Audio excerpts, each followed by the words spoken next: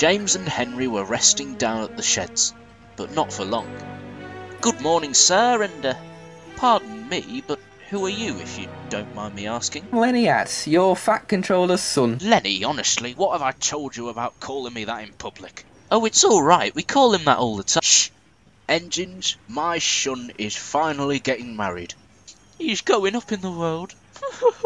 I wanted to celebrate it a little differently, so my father suggested getting the railway involved. We're going to have a special train run from Tidmouth to Maron, where the party will take place. Interesting. We hypothesised that either of you would be quite suitable to pull the train, but we have made a decision. Oh, you've made the decision, eh? James, you're going to be our wedding engine. Oh, marvellous. I promise to be on my best behaviour, Mr. Lenny. I wouldn't want to make the happiest day of your life the worst day of your life, if you understand what I'm saying. Oh, I do. And I doubt you will, if you understand mine. Now, for the choice of coaches, not those Mark 1s for a start, they're far too chatty. Well, aren't you lucky? Why, yes, Henry, I am lucky. No way you could have pulled the train. Your colour isn't nearly as unique as mine. And what does my smart green paint have to do with anything? Green is an ordinary colour, Henry, you know. And having a wedding on a train, well, that certainly isn't ordinary, is it? Not like my smart red coat. Oh, of course he'd let it go to his smoke box. Something will happen. Something will happen. At last the day arrived. The coaches had been specially prepared. The bride and groom would travel in the small coach, while the rest of the guests would travel in the other coach. Oh, I do hope James will get there on time. I wouldn't want him to be late. Can't go wrong with a steam engine, can you? Aye, as long as it's on time, which my engines always are. Here's James, glad you could make it, chap. Emily, this is James, our transportation. He's so sweet, isn't he, Lenny?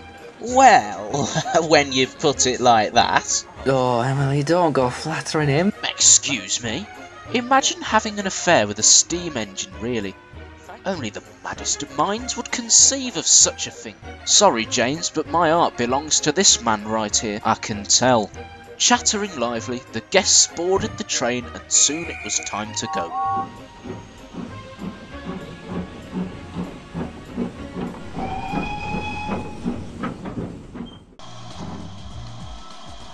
A farmer looks like he's waving at us. We'd better stop. Something wrong? You've got to help me. My sheep have escaped. Escaped, you say? Oh, you must have left the gate open or something. Will you keep an eye out for them, will you? Well, we'll do our best.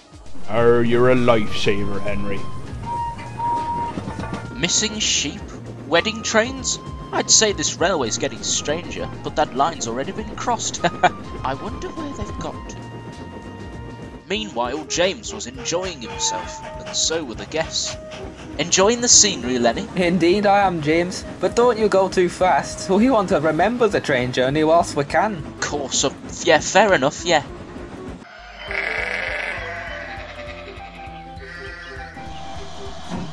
I don't believe it. Sheep? What the blazes? Sheep? Sheep? I love sheep, I do. Get on you nuisances.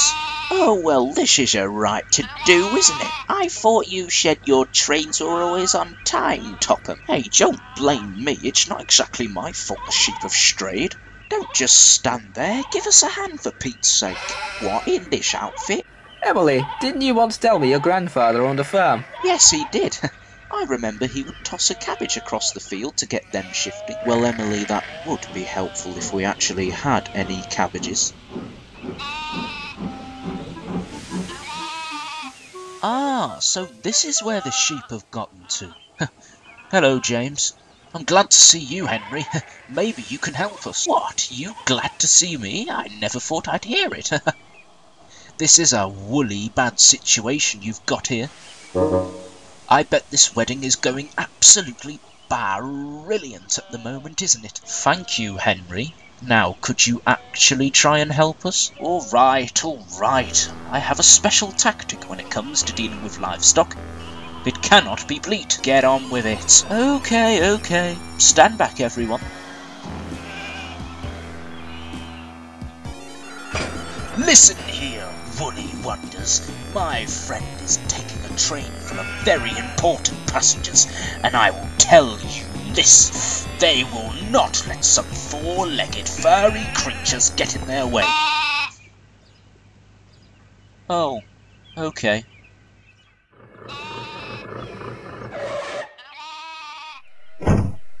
My babies, there you are. I'm so happy you're safe. Well, someone's pleased to see them.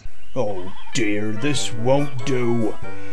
Never mind, I've got the perfect thing to get this lot moving.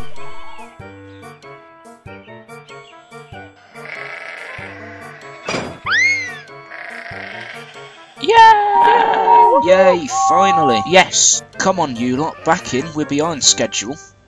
With that cleared up, the trains could finally get on their way again. When they arrived at the next station, James was worried that the passengers would complain about the time, but they didn't, at all. That was great fun. Shame about the time, but it can't be helped, I suppose. Could have been much worse. Thank you for getting us to our destination, James. Better late or never. What's the name of that green engine we saw? Oh, him? He's called Henry. Your railway seems like a very lovely place. And trying to get those sheep off the line, well, it took me back to my young days. We'll definitely come again. Maybe even bring our children if we have any. See you, James. Take care of yourself. A week later, Henry and James were talking about the whole affair to Gordon. And in the end, the farmer had to tempt them away with milk. Milk of all things. Better luck with sheep than I do with cows, anyway. Oh, hello there. Excuse me, is the engine who pulled Lenny's train here? He is indeed. Well, we had such a fun time the other day, we were wondering if we could use you as a wedding engine too.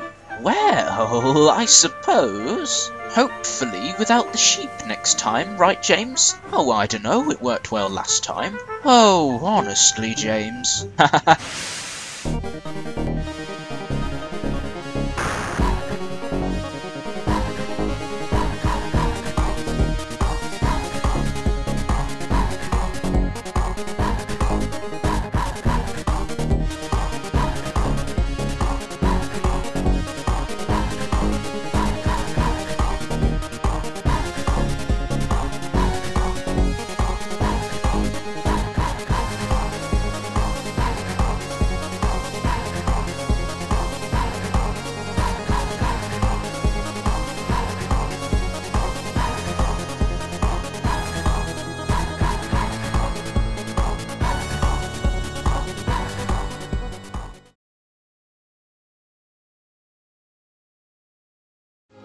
Since the 19th century, the steam locomotive has become one of the most popular forms of transport across Great Britain, evolving with design after design. And then you have these idiots.